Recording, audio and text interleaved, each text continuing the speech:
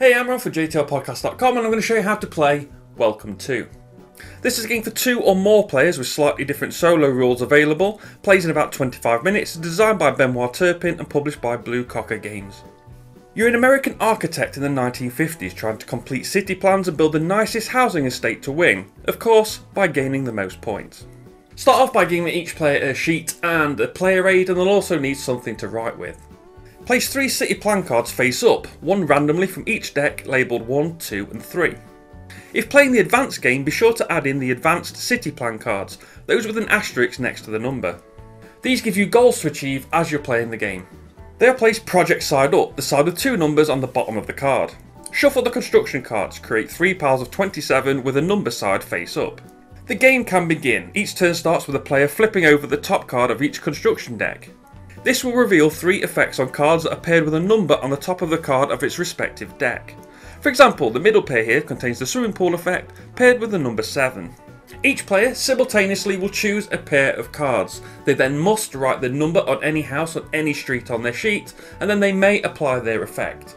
First, writing the number, they must write the number in any empty house. House numbers must go in ascending order from left to right, and numbers on the street cannot be the same.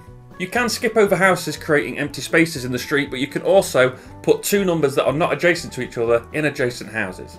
For example, you could put a 3 in one house and 15 2 houses down, should you wish. Or you could put 15 next to 3, as long as they are in ascending order left to right. If the placement rule can't be followed, cross off the top empty box in the red building permit refusal section. And once the number has been written, the player then may apply the effect of the card. If the building permit refusal box was checked because they could not place the number, they cannot apply the effect. There are 6 of them, let's take a look at them now. Temp agency, you can add or subtract 1 from the number you write this turn, meaning you can write from 0 to 17. Cross off 1 temp agency box, these are used for endgame scoring. This is the only effect that will cause you to write a number down different to that on the card that you chose. Surveyor, draw a line on any dotted line between 2 houses to build a fence and to determine an estate. For example, this section is fenced off into a 3-house estate. Numbers still need to be placed in ascending order from left to right all the way down the street in the same way, even though a fence has been built in the middle. The ends of each street already contain a permanent fence. Established estates can be split down further as long as they haven't been used to complete a city plan. More on city plans later. BIS, duplicate a number of an adjacent house in the same estate on a street. Write BIS on the duplicated house as a reminder. The number on the street can be duplicated multiple times in a row if multiple BIS effects are used. Then cross off the lowest number in the BIS section starting with 0. These are negative endgame points. Real estate agent, check off the lowest number in any real estate column. This increases the value of each estate of that size at the end of the game.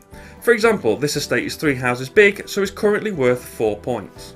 Landscaper, cross off the leftmost empty tree on the same street that the number was written on. This will increase your endgame points. Pool manufacturer, cross off the lowest numbered pool.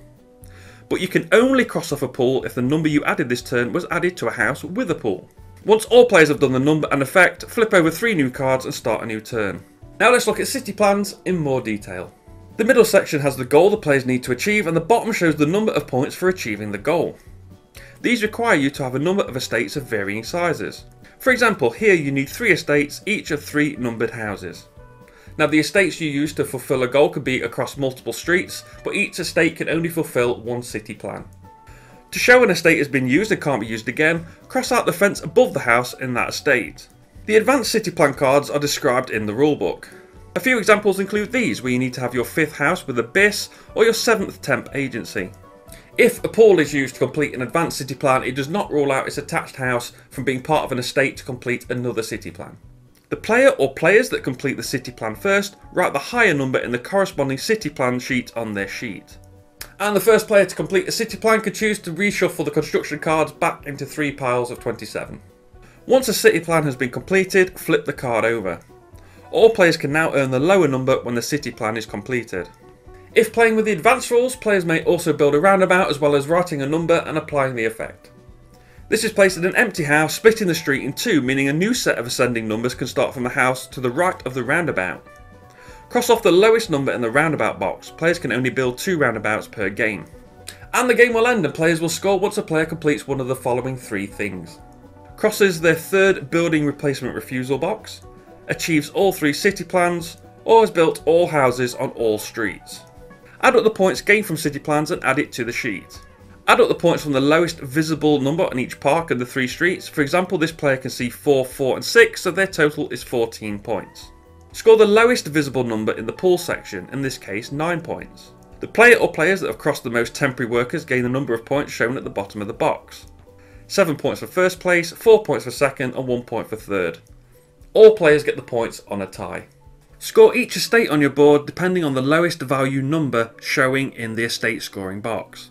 For example, each estate here, 1 house big is worth 3 points, 2 houses big is worth 3 points, 3 houses big worth 4 points, etc. Add the totals at the bottom of the sheet.